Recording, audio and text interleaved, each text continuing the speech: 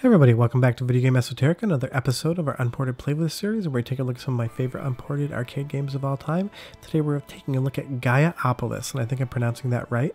It is an action beat-em-up RPG that's running in vertical or TATE mode, which is not something you see a ton of. It's a really interesting and pretty long arcade game that I absolutely love. Before we get too far involved, if you could do me a huge favor, go down below, hit like and subscribe, and that notification bell definitely helps us out. If you feel so inclined, we have a Patreon link down there as well.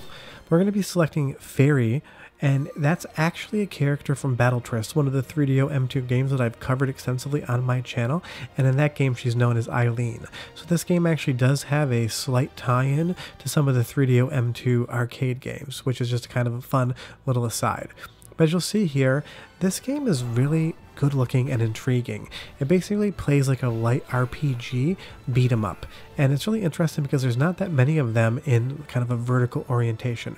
You'll see down at the bottom left we have a level meter, and as we continue to play the game we're going to level up and become more powerful, and that's definitely going to be really essential because later in the game some of the bosses are going to have multiple life bars. You'll see here this boss just has one, but as you get into the back third of the game some of those life bars are going to be x30, and you're going to have to reduce that life bar down by 30 times to be able to beat the boss. So your leveling system and how you use your power-ups are really important in Gaiapolis, because if you don't level up correctly or if you don't manage your power-ups and different special moves, it's going to be really difficult to beat the game. And even with doing that, I will say, this is not the type of game that you're going to beat in one sitting at the arcade, because it's going to take you a ton of credits.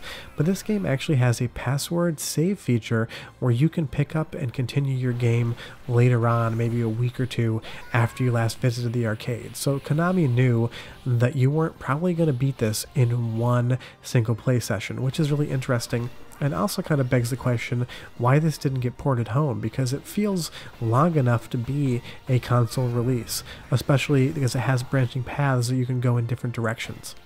Maybe it's just because the game really only still takes an hour to beat, and that might be not long enough for a home release. But they definitely could have padded it out and given it to us. I can see this running on the Saturn and being a really popular game, but of course it's on the Unported playlist, so it never got a home port, which is disappointing because I really enjoy this. Visually, it looks incredible.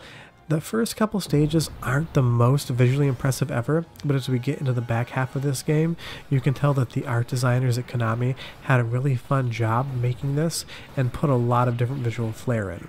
And you'll see here now that we're onto a further boss, he has 4 times that life bar, and that's where the levels really come into play, because you'll see we're level 6 and we just use one of our power-ups and we're able to burn 1.5 of his life bars off, and you just have to continually manage your expectations as to how powerful you need to be able to progress further into this game.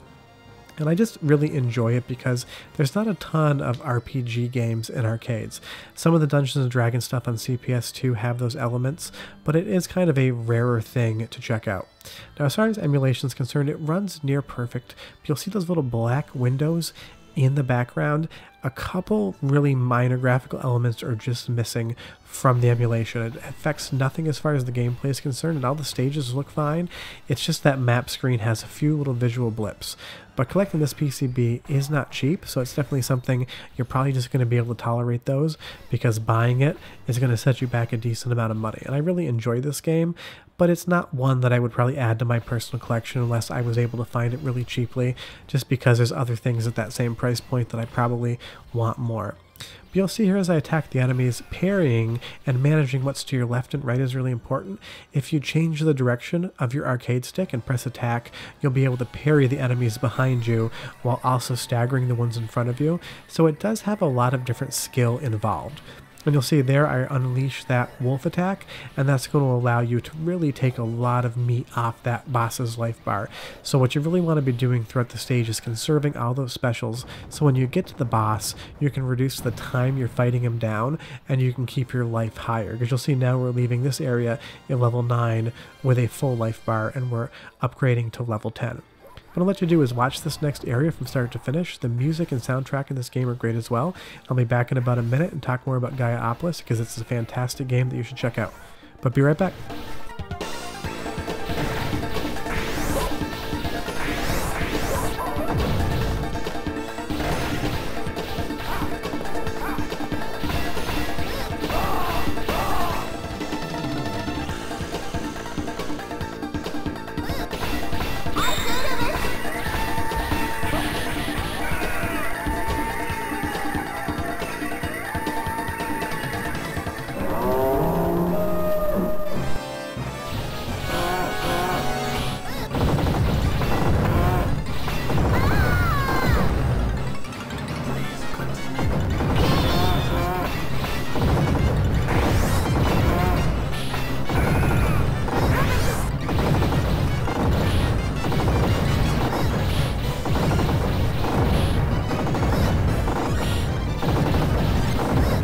Now, Gaiapolis did technically come out on the Nintendo Entertainment System, but of course, you can clearly tell just by looking at this, it looks nothing like the arcade release, and it does change enough of the mechanics up that it really should just be considered a completely different game with the same name, so this definitely counts as unported.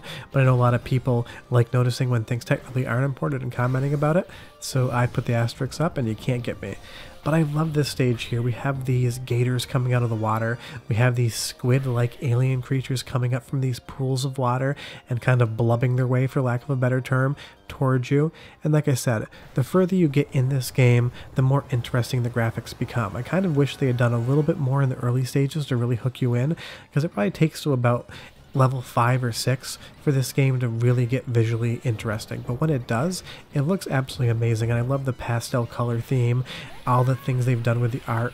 They're really interesting. You'll see there the sprites of the bosses, they kind of blow up. And this game looks great, especially for the year of its release.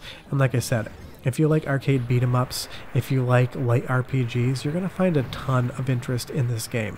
And it is long enough so that you're going to actually be able to sit down for an hour and play this.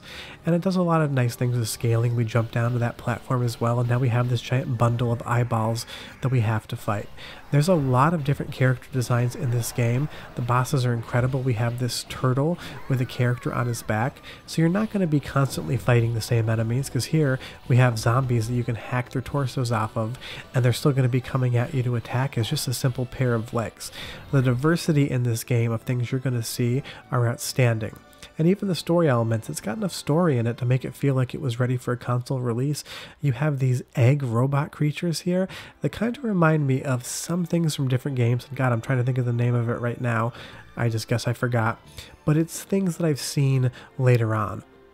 And now that we're moving on to Gaiapolis, the highway to it proper, these translucent backgrounds with all these colorful animations, the clouds moving past at different speeds, are just great. And in the beginning of every stage, you're going to get all these different power-ups that are going to help you. But these areas of the game look spectacular. And it just goes to show that you don't need a lot of graphical processing power to make something look amazing. Because if this game released today as like an Xbox Live Arcade game or a Steam game, it would run at a higher resolution. But if the art and animation and art style looked like this, it would definitely be lauded as looking amazing in 2021, let alone being a game from the 90s. And that's why I highly recommend checking Gaiapolis out, because it has everything I want in an arcade game. The controls are really fluid and everything feels nice to play. The parry mechanics, once you're playing the game well and understand it, it's really engaging and intriguing. The music is incredible for it. The graphics look outstanding and still hold up really well. And the fact that there's even a password feature, you don't have to beat this game in one sitting. Of course, with emulators you could use save states, but you could just use the password system and play it like it was supposed to be played. And even here, at the final stage, we get this kind of 2001 Space Odyssey visual effect that looks like we're going into another dimension, and the final boss of the game comes out. You can tell that everyone at Konami that worked on this game really loved doing it, because they have put as much visual flair, as much story, and as much action in an arcade game as that you're ever going to get. And that's why it's just one of my favorite games to talk about on Unported Playlist, because I never hear many people mention it, and it's something that really deserves a lot of mentioning.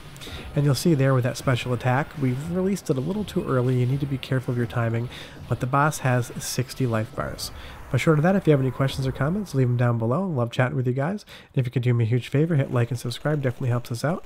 We'll be back next Sunday with an Unported arcade game. We'll have videos on Tuesday, Wednesday, and Friday as well. But if you've never played Gaiapolis, go play it now.